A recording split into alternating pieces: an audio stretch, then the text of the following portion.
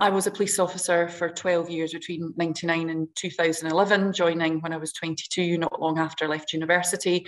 And, you know, I've got friends for life from my time in the police service, but I also had experiences that I would recognise from some of the recent reports, for example, from the Majesty's Inspectorate of Constabulary in Scotland's thematic inspection.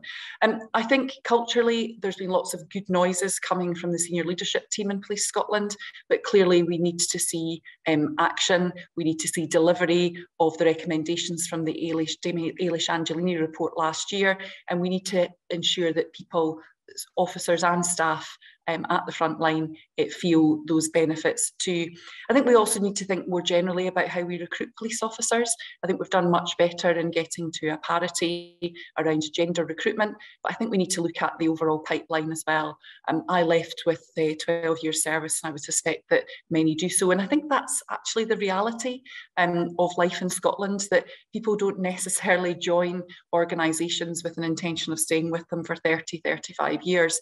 And actually there's a risk, I suppose, for people being in for a long time in an organisation, then the default is to look and protect that organisation. And how do we ensure that diversity of thinking that means that when a whistleblower does blow the whistle, the first response is to deal with that wrongdoing that the whistleblower has called out, as opposed to necessarily looking to how the organisation is protected.